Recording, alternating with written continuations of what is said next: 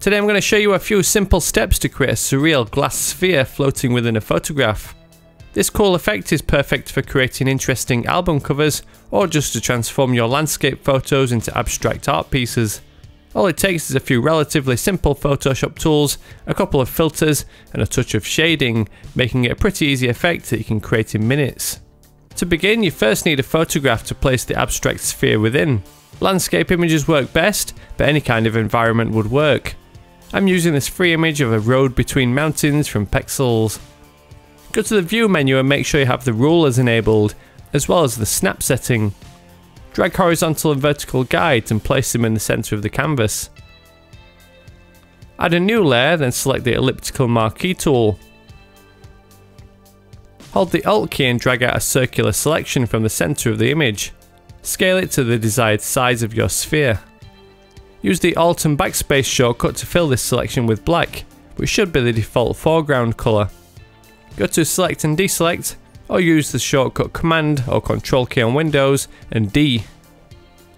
Select and drag the background layer onto the new layer icon at the bottom of the layers panel to make a copy. Drag this copy to the top of the layer stack above the black circle layer. Go to Filter, Distort and Spherize and max out the amount to 100%. You can run this filter again for an even more spherical appearance, but any more than that and the quality starts to degrade. Use the Command and T shortcut for transform, then scale this layer down to the same size as the black circle layer. You'll need to scale non-proportionally to make it fit exactly. Since the function of the Alt key was swapped around in a recent Photoshop update, you may or may not have to hold it depending on your preferences settings. The snap option makes it easy to line everything up. Hit the Enter key when you're done. Hold the Command key, then click on the layer thumbnail of the black circle layer to load its selection. Then add a layer mask, which will trim away the square corners. Turn off the visibility of the black layer to eliminate the thin black halo around the circle. Click the layer thumbnail of the background copy layer to activate the artwork instead of the layer mask. We need to add a twirl effect, but first make sure you load the selection of the black circle again, otherwise the artwork will become distorted. Although this could be desirable if you want to go for more of an amorphous shape. With the selection active, the Filter, Distort and Twirl effect keeps the sphere perfectly circular. Add around 50% twirliness to distort the image slightly. Use the Command and Semicolon key shortcut to turn off the visibility of the guides to better see the effect. Add a new layer, then select the brush tool. Set up a soft tip with 0 hardness. Command and click on the black circle layer to load the selection again, then paint with black on one side of your sphere shape to add some shading. Use the X key to swap the foreground and background colours around to paint with white, then add some highlights around the edge on the opposite side. Change the blending mode of this layer to soft light, then reduce the opacity to around 40%. Double click the main sphere layer and add an inner glow layer style.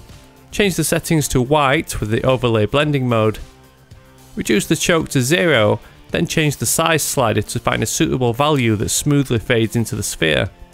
Reduce the opacity to around 30%. Activate the top layer in the layers panel, then add a new layer above it. Paint some basic highlight shapes within the sphere area, then change the blending mode to overlay. Reduce the opacity to around 50%. Add another new layer, then use the X key to swap the foreground colour back to black. Place a single spot of black on the canvas, then press Command and T to transform. Squash and extend this shape to form a shadow that can be placed underneath the sphere to make it seem like it's floating in mid-air. Change the blending mode to linear burn, then reduce the fill value to allow the colours to interact with the background to create a slightly more realistic shadow effect. The final result is a surreal glass sphere effect that turns any photograph into an abstract art piece. As a finishing touch, you could also flip the sphere vertically to mimic the kind of refraction that is captured with real crystal ball photography.